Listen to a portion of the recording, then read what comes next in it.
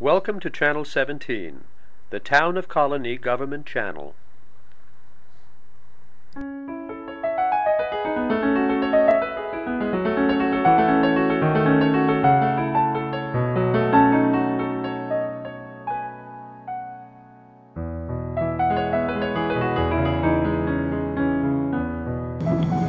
Well, welcome to Meet the Author. My name is Joe Nash. Today we're going to be talking again with Marvin Bubie. He is the author of this new book here on municipal seals, you know, those town symbols you see for cities, villages, and counties. His new book is called Celebrating the Revolutionary War, Municipal Symbols of a Free Country.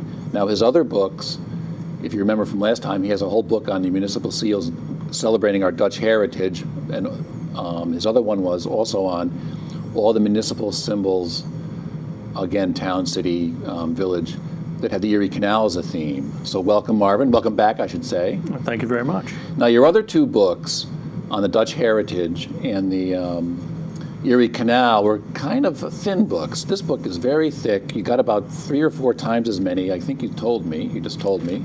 Yep. This has over 200 municipal symbols. How did you get the idea for this one after the other two? Well, just by doing the research, you find some that have cannons in them or Revolutionary War heroes. Mm-hmm. So I began to look around at the other states where all the battles took place. And if you look around, say, Lexington and Concord, mm-hmm. you're going to find both of those that have their Minuteman symbols. But it turns out there was probably a dozen other communities that participated. Okay. Now, so they all have the symbols in their seals. Well, I know that in your other two books, there were more, like the one book was only the Hudson Valley, the other one was just the Erie Canal. This book, you've got municipal symbols all the way from Maine down to South Carolina, out to Tennessee and Ohio.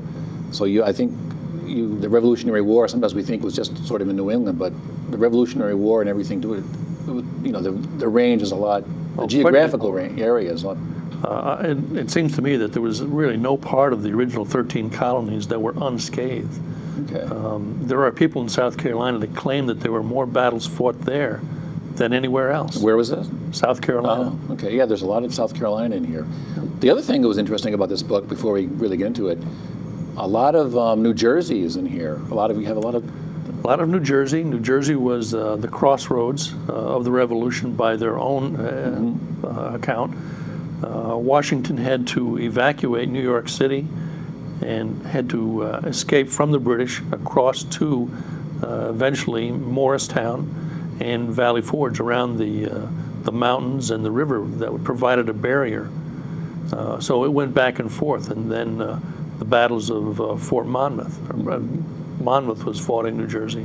Well, you know, like I say, we sometimes only think the battles were in the New England, but the other thing is that you bring up in the book, it's in the beginning here, and we only think there was one Tea Party, and we only think there was, of course, the Declaration of Independence, but you've included in your book a little bit about there were dozens of Tea Parties, I mean, dumping the tea into and there were, although we do have a Declaration of Independence by the Continental Congress, many, they weren't states yet, many municipalities or many areas or counties, whatever, had little declarations of independence is the term. I think you include in here the full text of not just all the Tea Parties. Again, these were some of them. You have, I'll just read some of these.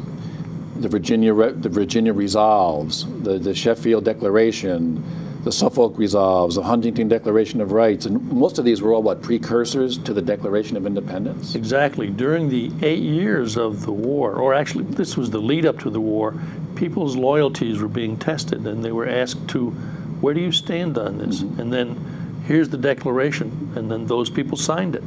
So by the time the Declaration came along, many of those sentiments in the Declaration had already been expressed and signed hundreds of times across the colonies. Okay, I think we forget about those things. Also, the Tea Parties. Tell us how many you were able to, I don't want to say verify, how many were there? Not just Boston. I mean, well, there probably were dozens, if not hundreds, and Boston was one of the most notorious. And because of Boston, the British shut down the port of Boston. What happened after that? That was meant to intimidate the colonies. It had the opposite effect. We're a nation of coffee drinkers. Oh, yeah. We began to throw tea away or burn tea in, again, dozens of cities. One city that doesn't show up here is Rhode Island.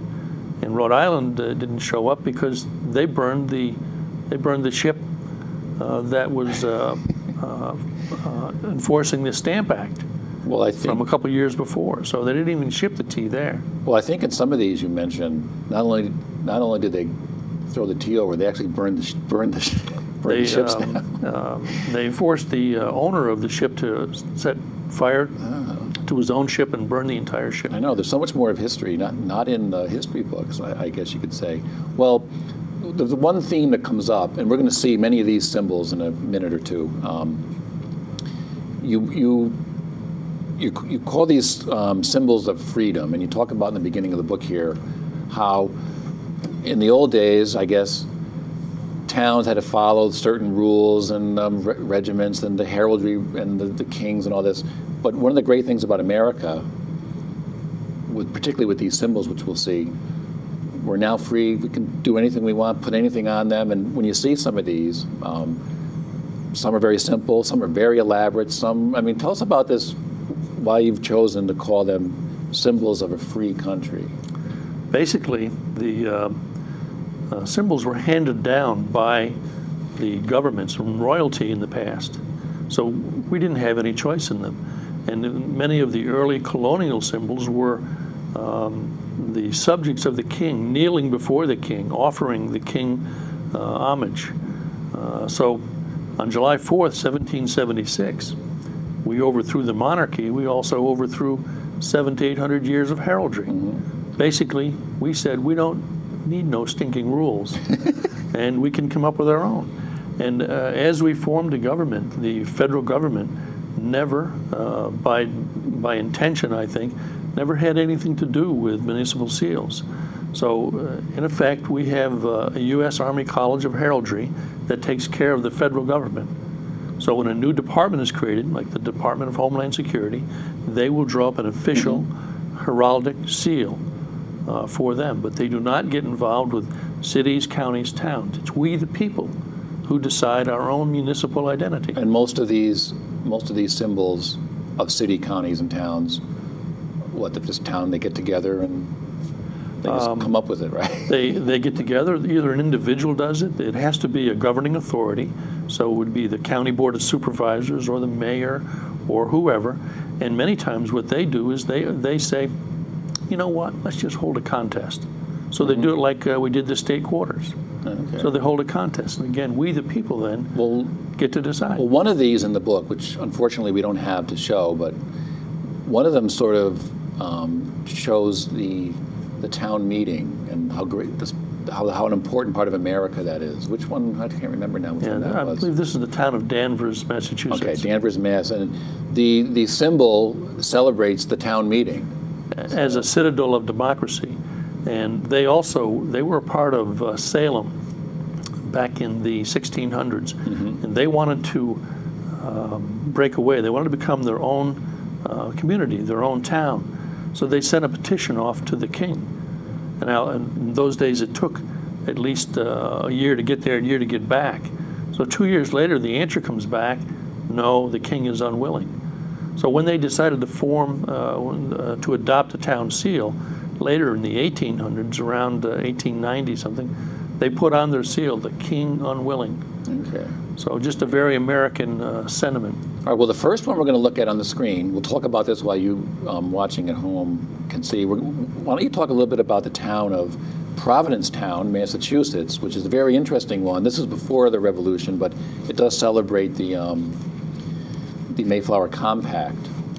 Exactly. So they claim this is the birthplace of American liberty. And what they mean by this is the Pilgrims got here, and it became very obvious very quickly they had no governing authority. So they drew up a self-governing compact. They all signed it and said, this is how we're going to govern ourselves. So right from the beginning on the North American continent, we were self-governing. And when they went to choose a seal, many cities, towns, villages go back to their original heritage. And this one goes right back to the Mayflower Compact. Okay. Now, the next one I thought would be very interesting to look at to celebrate some of these themes is from Virginia, and you'll see it on the screen here. It's Culpeper County. What can you say about, tell us about that one? It has the Liberty or Death, the Minutemen on there, and well, sure. Right after Lexington and Concord, an alarm went out across the whole colonies. And in Culpeper, a group of Minutemen were formed. So they were assigned to protect the cities in Virginia. Culpeper at the time was a frontier. So these were frontier men, rough looking, and they were assigned to protect Williamsburg. And then eventually they participated in the Battle of Great Bridge, Virginia, which is now Chesapeake. okay. And they won that battle. I think they lost one American versus a couple hundred of the British. The British evacuated Virginia and didn't return to the South with a new strategy until several years into the war. Okay. Like I say, reading this book, and each one of these is like a page long or so. They're a combination of little mini history lessons, little mini biographies, and it's really a lot of stuff that, like I said a minute ago, not in the history books that you don't know. Well, why don't you talk a little bit about Revere, Massachusetts, obviously named after Paul Revere. Named after Paul Revere, and this one shows. We'll talk about what's on here on this one. Paul Revere is shown on his horse. He's going to be going out to warn that the British are on their way. They're on their way to capture supplies. They're on their way to arrest John Hancock and Sam Adams. So on the seal is all the old North Church and the two lights, and again, Paul Revere's on his horse, ready to go. Okay. Now another one. One of the themes that go through a lot of these is the Minutemen and their famous symbol. In fact, the Minutemen, we all know that one, but that's in so many of these, and the plow is in some of them. There's one here very interesting you could talk about, which really I think shows some of these themes. This is River Edge, New Jersey. You'll see on the screen here. This incorporates a lot of the similar themes in a lot of them. What can you say about this one? River Edge is a town where Washington's army had to escape. They thought they were safe in New Jersey, quartered in Fort Lee. They had just been chased out of New York. They lost the Battle of Long Island. They lost several other battles. And they were on their way to essentially escape Howe and his army. They found out that the British had actually landed in New Jersey, and they had to evacuate Fort Lee. They left there with their campfires burning. They left with most of their equipment there. They had to escape across River Edge. Okay. So they celebrate their participation with the revolutionary-style rifle and the other symbols of the American Revolution. Now, I don't know how close this is to River Edge, but there's another one here that has a whole story behind it. It's called Gloucester, New Jersey, which you'll see on the screen. Tell us now who that is, or do they know who that is? I guess that's the question. They don't know who that is. But what's the story behind this one? Gloucester, New Jersey is right on the Hudson River. It's right at the Palisades. So this is why Washington thought he was safe. But General Howe landed there, and there was a loyalist that showed them the path up to actually climb the Palisades. And this farmer got on his plow horse without a saddle, and he rode to warn Washington and General Greene that the British had landed and they were coming to get them. Okay. He's the unknown horseman, the Paul Revere of New Jersey. Okay. Well, let's talk about one here that's, again, all these have such a story behind them. I was telling Marvin before we started, if we talked about all 219 in the book, we'd have like a little mini-series here with all these stories. But now here's one that, again, has a story behind it. that you'll see on the screen. It's Beacon, New York. I didn't know that they use these signal fires. Tell us about this one here we're going to be seeing. Well, the Hudson River Valley was very strategic. So Washington always protected that area, and the British tried a couple times to divide the colonies by capturing essentially the control of the Hudson River Valley. So Washington had set up a series of ways to warn what the British were up to, and these were beacon fires that were on top of the mountains on each side of the Hudson River. So Beacon eventually was named for the beacon fires that were set there. So they called it, that's why it's called Beacon. That's why it's called Beacon. Okay. Now, there's many here. Again, we have so many we could talk about with all the states. What can you say about this one we'll see on the, this is another one with a little story behind it. In Connecticut, it's the city of West Haven, Connecticut. Now, what's this guy looking out, with the telescope, or not telescope, yeah, that telescope. But what's the story behind this one? The British were going up the Connecticut coast, burning different towns and villages. So this seal celebrates a young, I believe he was a teenager, who was the Paul Revere of Connecticut. He's warning that the British are coming to burn the town, and in fact, that's what they did. Well, one of the things from the book, we have all these iconic stories: Bunker Hill, Paul Revere, Declaration, Tea Party. There was so many of all these things. It is very. Why aren't these things more known? I guess I should say. I mean, I guess they're known in their areas, because in some of your travels you come up with. You said some of these municipalities have yearly celebrations of a lot of these things. Exactly, or statues of these heroes, annual events that occur. Excuse me.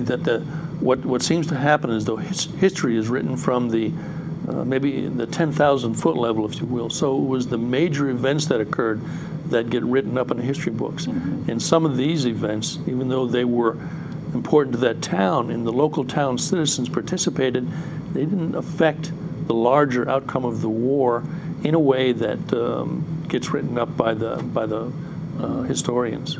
Well, here's one that was written up. This is Charleston, Massachusetts, which was where the Battle of Bunker Hill was fought. So we're going to be seeing this one. Now, is that the Bunker Hill Monument right on there? It is. Okay. Now, Charlestown is no longer even a municipality. It was taken over by Boston. But I found that they had a seal when they were a city. This is the seal. That's the seal of the city that's now extinct. I think I've been there. It's literally, it's almost like, it's like right in the middle of a town. I mean, you go up these streets and it's literally, you think you're going to be out in the field somewhere, but it's right, there's houses like all around it. All around it. And it was overlooking the city. It's not even a very big hill, really. No, it was just overlooking the city at the time, which was, of course, very small. Yeah, this one here is, again, very striking, as most of these are. We have this book in the library. I had to come in and look at it. The borough of Fort Lee. What can you say about this one? There's a monument on there, but again, until I read this book, there's a lot went on in New Jersey. I keep bringing New Jersey up, but what's this? Tell us about this one. Well, Fort Lee is again where the troops were garrisoned. General Greene was there, and one of the soldiers that was there, in fact, was Thomas Paine. Oh, okay. And so this rock is there. The seal is an illustration of a rock that's there with the soldiers looking out over the rock. Okay. And again, Fort Lee is one that has an annual celebration, and they have entitled it "Retreat to Victory." All right, now here's one in New York State. It doesn't look like it was made back in the 1700s, but it's kind of a busy one. But it's one of these ones that's probably more modern, but harkening back, of Westmoreland, New York. You're going to see on the screen. What is all that going on in there? Well, I put a few in here that happened before the Revolution, because in Westmoreland, New York, James Dean was a settler who learned the Oneida language, who was adopted by them, was a missionary to them, and very instrumental, along with Reverend Kirkland, in having the Oneidas choose the Patriot side. Okay. So the Iroquois nation actually, this became a civil war for them, 4 of the tribes chose the British and Loyalist side. 2 of the tribes, the Oneidas and the Tuscaroras, chose the American side. Oh, okay. So they became what they refer to as the first allies. Okay. Well, speaking of the Native Americans, you have included in your book, I guess the symbol of the Oneida Nation, which you'll see on the screen here. Tell us about what does all that mean? Well, more to the point might be the story behind the Oneida Nation.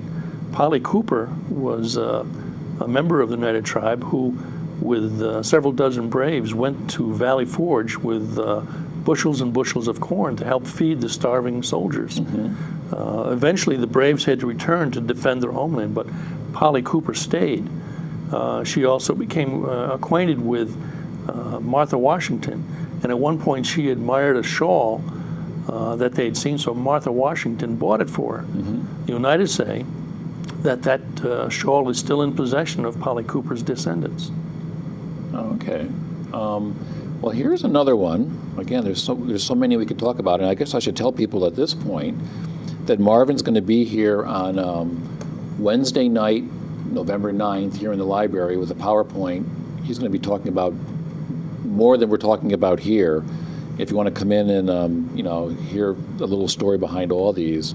Now, here's one, Bloomfield, Connecticut. Again, it's got the drum and the gun. Tell us about the little stories behind this one. In Bloomfield, there were some Coopers who were barrel makers at one point, who became drum makers. So these drums were famous throughout the colonies, and Bloomfield, because they were headquartered there, because they were manufactured there, has put the drum on their seal along with a rifle. Now, there's no direct evidence that the drums were used in the Revolution. There's pretty much anecdotal evidence, but no proof. Okay. But it's there. How did you tell us about the research that went into getting? I know you did some traveling, but how did you find all these seals and little stories behind all of them? How's I'm kind of hoping that I gathered them all, but it was fairly easy to find where the battles occurred, find out which municipalities exist there today, and then the surrounding cities, towns, and villages. And then you began looking at their seals and then calling up the local historians to describe the seal. In some cases, they have a complete story on it, and as we discussed, they have celebrations every year to celebrate their participations. In other communities, they have the seal, but they have no information on when the seal was adopted, who drew it, or the significance beyond what the illustration itself shows. I mean, they don't know what something might mean, what might mean in it. Yeah, because most seals, when somebody draws it and submits it and it's adopted, there's a specific meaning to almost everything on the seal. Yeah, I know in one of the ones we're not showing, there's a lot that have the first, I think Saratoga. It shows, I think, the surrender of Burgoyne. And in the background, it's sort of not a main. In the background is the 13-star flag. What's the county of Saratoga has the battlefield, and then the town of Saratoga has the surrender. Okay. So in the book itself, I arranged the book chronologically by the events that are depicted in the seals. Okay. Now you do include in here, besides these municipalities, you do, and there's a little bit in here, the Great Seal of the U.S., the Marine Corps is in here. Do some of them have anything to do with the Revolution? Or? Well, what I found fascinating is that the Army, Navy, and Marines were all created before we had a Declaration of Independence. Well, I know the Marine one, it says, that was in the 1775, was it? That's 1775. Yeah. And they all. And what about the Great Seal of the United States? Everyone sort of knows what that is. Well, shortly after the Declaration of Independence, the committee was set up to draw a new seal for the country. But the first several designs were rejected. So they just kind of let that go, and they kept revisiting it, and they rejected each design. Now it's 1782. We've essentially won the war, and now the negotiations are going on for a new treaty. Now we need a seal. Okay. So finally, the seal was adopted in 1782. All right. Well, as you can see, all these seals of municipalities and I guess organizations, they all have fascinating stories behind them. They're all in this book, celebrating the Revolutionary War, Municipal Symbols of a Free Country.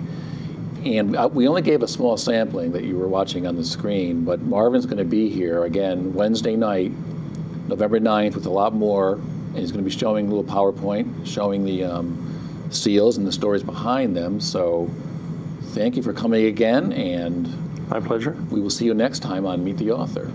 Thank you.